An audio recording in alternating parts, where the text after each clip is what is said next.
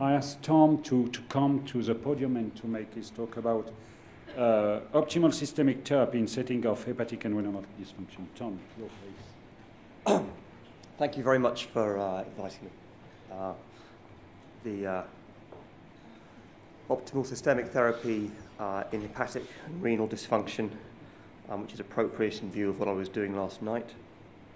I've pressed the wrong slide already. Oh, here we go. Is it just... Okay. So, I'm going to start with renal dysfunction, if I may, and then move across to hepatic dysfunction. I think the hepatic issue is more complicated. I don't think we know enough about either, to be honest. I think the reason we don't know so much about renal dysfunction is actually the problem isn't as big a problem as perhaps we make it out to be.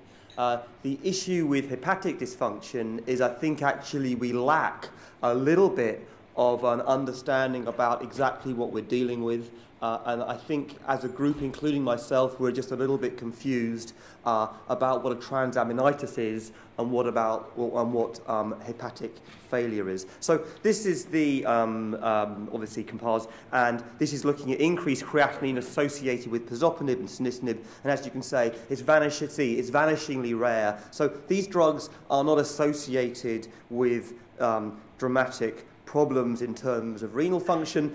But this is a patient, I've got a couple of patients which I'm going to talk about who we saw just recently. 67-year-old female, nephrectomy in 2010, non-insulin-dependent diabetes, grade 3 clear cell renal cancer in the remaining kidney, so relapsed contralaterally, creatinine 240, creatinine clearance less than 20. As you can see, a big mass. And we have a long debate, as I'm sure you all do in the room, about whether you remove this mass. But the problem with this individual was actually they had widespread metastatic disease with liver and lung disease. And the issue is what we do here. Do we give them systemic therapy? And I could see from the graphs of the questions that we've answered already that people are keen to treat these patients.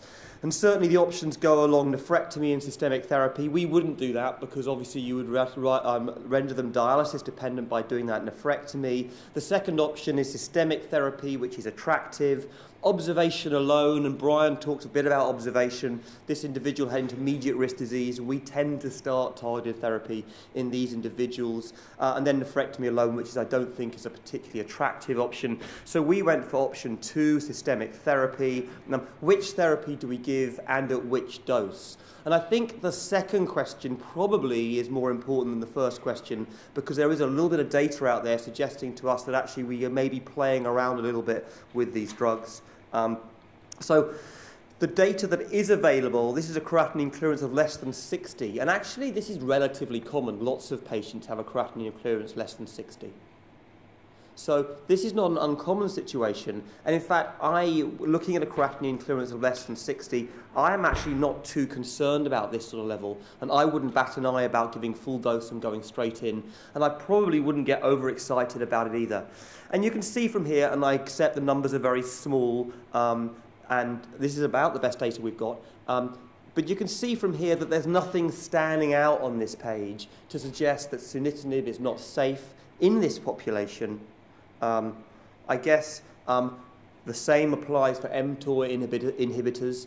Again, very small numbers, but effectively in this population with moderately impaired renal function, both drugs look very safe. The key question, I guess, is in this population with moderate renal impairment, do the drugs actually work? Very few of these patients require a dose reduction. And you can see with a progression-free survival of 10 months, with response rates in the 20%, there's no suggestion in this moderately impaired population that, number one, we should be playing around with the dose. Number two is we can give any of the drugs and we should be comfortable with all of them, pazopanib, sunitinib, and mTOR inhibitors. And number three is we shouldn't expect necessarily patients to do badly, although I accept completely the numbers are small. And you can see here from the tolerability slide that actually the drugs are relatively well tolerated. Again, nothing stands out from the page suggesting that we should be doing anything different in this population. This is a slightly more complicated issue, and Simon Chowdhury led this study from Guide. Another retrospective analysis looking at more severe renal dysfunction. So these people have a creatinine clearance less than 25, or they're on hemodialysis. Two things for me. Number one is I expected a lot more toxicity. I expected a lot less, this is supposed to be an F, not a D, I apologise.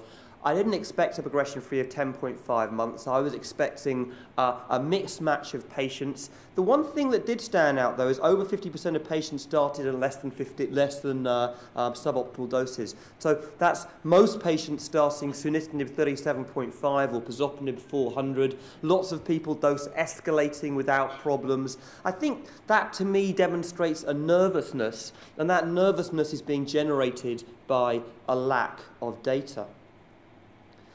I think what we have is in moderate renal impairment, we have no concerns. In more severe renal impairment, we have a nervous community, but actually when you give the drugs, the toxicity profile and the outcome actually looks pretty good. So perhaps we should be confident or slightly more confident in this population. Remember, the drugs aren't metabolized by the kidney, so we shouldn't get too focused on that. There is some PK results, and this I'm just now on the final part of the renal. I'm going to talk about hemodialysis patients. I'm nervous about hemodialysis patients, and I've treated half a dozen perhaps. There has been some quite nice PK work done both here and in a couple of slides I'm going to show in a minute. And the key to this PK data is twofold. Number one is when you give sunitinib both at decreased dose and at higher doses, you can see from this curve here, it's this bar, it's the bar here, the solid buff is the dose that one would like. And you can see from here that we can achieve doses that are equivalent to those done in the phase 1 PK studies on hemodialysis. So give the drugs seems to be the message from these results. And number two is the sunitinib concentration seems to be independent of the timing of the dialysis. So we shouldn't get too fixated on giving the drug 2 hours before or 2 hours after dialysis. So remember, the half-life of these drugs are relatively long. So that's a question which I'm often asked is, if you're on hemodialysis, when should we be giving the drugs? It doesn't seem to matter that much. Should we be giving 37.5 or 50, 400 of pazopanib or 800? Again, I don't think we know the answer to that question. And I would suggest close monitoring of these individuals because of the lack of data that we have. But I think caution is wise, but I don't think that this is a hopeless situation, and we should treat these patients where we can appropriately. This is more pharmacokinetic data supporting the previous slide, but not actually adding very much to it beyond the PK suggests that the dosing on hemodialysis falls with the PK data falls within what we would acknowledge as standard type PK results.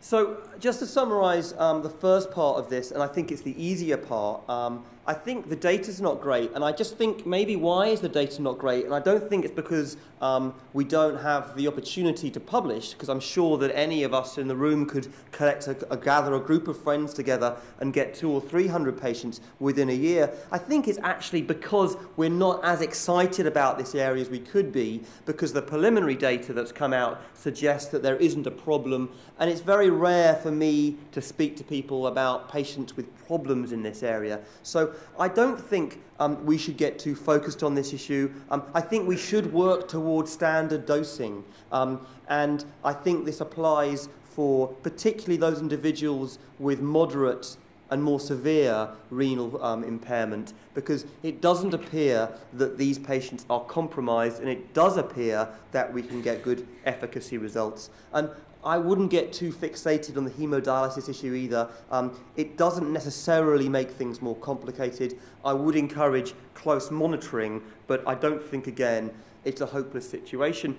I'm now going to move across, if I may, to the second part of the talk, which is totally unrelated to the first part of the talk, but follows a similar line, and that is actually hepatic impairment.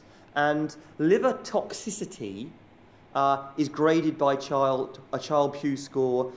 These are the parameters. It's like the Henn criteria. You get points, and then you go from A to C. And with this, you can predict treatment algorithms and outcome. And this is what the liver doctors do at all of our institutions day in, day out. What they don't do is they don't focus on CTC criteria for transaminitis. They don't actually look at the transaminitis. As I'm sure we all know, when an individual goes in with liver failure after a paracetamol overdose, they're not talking about grade 3 or grade 4. They're interested in albumin, they're interested in INRs, they're interested in encephalopathy. But what we're doing with all of the VEGF TKIs is we're giving drugs and we're identifying transient transaminitises. And I think at times we're calling this liver toxicity. And I'm not sure those two fit particularly well with one another.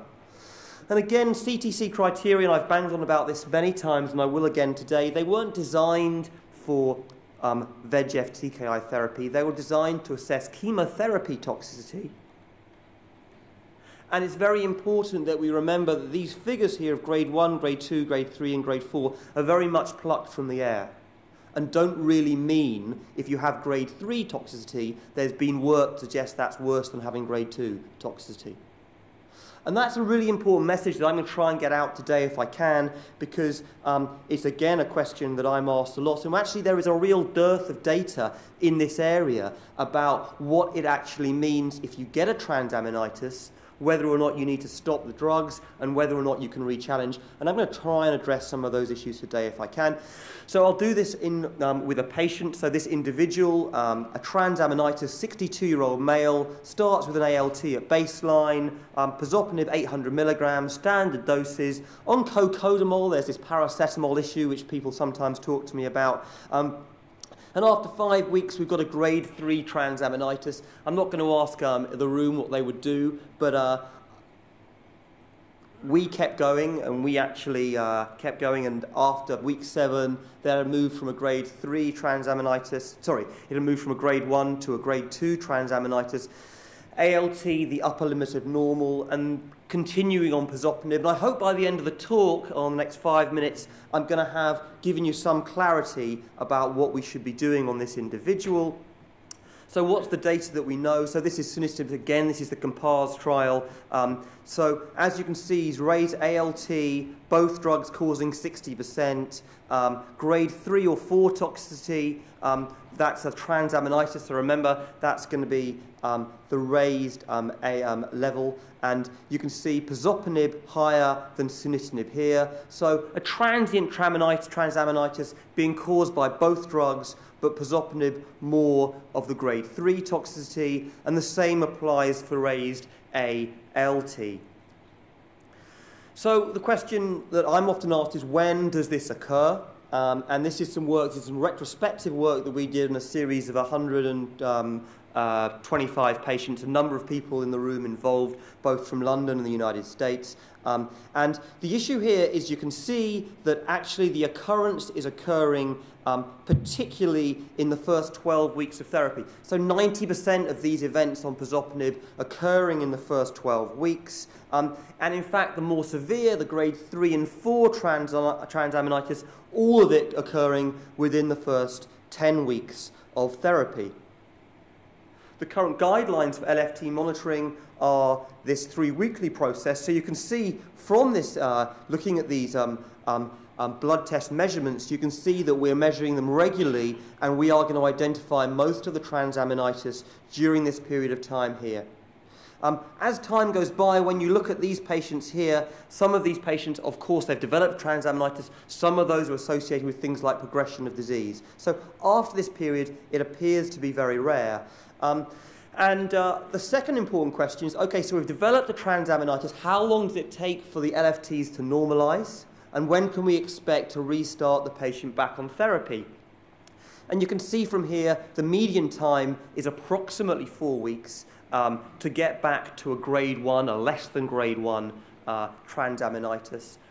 The issue about grade 1, as I said before, is that's never been validated as the time to restart. And many people in this room and many people I'm speaking to are restarting drugs with patients who still have a raised ALT or AST. And so therefore, most people are starting or restarting between 3 and 5 weeks in this series in which we looked at. So the next question, which is, can we give the same drugs safely for a second time? Can you re-challenge with pazopanib, or if it occurred with sunitinib or sorafenib, can you re-challenge with those drugs too? So 32 of our patients were re-challenged, and many of them were re-challenged back at the original dose. And actually, the recurrence of the toxicity only occurred in 7 of these 32 patients. And so one of two things is happening. Either there's a tolerance is occurring, this is a transient period which is self-resolving, or the dose reduction is effective. I'm just going to point out this one patient. So one patient, for whatever reason, actually didn't stop. He developed a grade 2 toxicity and didn't stop pazopanib, just kept going straight through. And actually it was a self-resolving problem. So this may actually be a self-resolving issue. Yes, I do think we need to address it, and particularly for those patients who develop an extreme transaminitis, but I don't think it's, again, a hopeless situation. I think we need to be very prudent, we need to wait for normalization, but I think we can re-challenge. Whether or not you re-challenge with the same drug or switch to a different drug is very much up to you, as I see it. Just the last couple of slides, and the numbers are very small, and I don't want to be too provocative, but for those patients who developed a grade 0 or a grade 2 to 4 toxicity, you can see there may be a small difference between those and the individuals who developed this grade 1 toxicity. So the issue out there is, like the hypertension, is there a correlation between development of toxicity and outcome? This data does not suggest that. More data is required, but I think it's an interesting area. And I just thought I would just give this slide, and this is the recommendations on pazopanib-related liver toxicity, and I think this is a useful slide. Again, look at the reassurance. So transaminitis levels of less than 8 times the upper limit of normal continue on drug.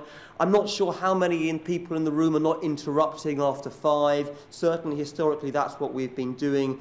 This suggests that, yes, we should be monitoring and monitoring regularly, but we should also have confidence that we are able to do this safely.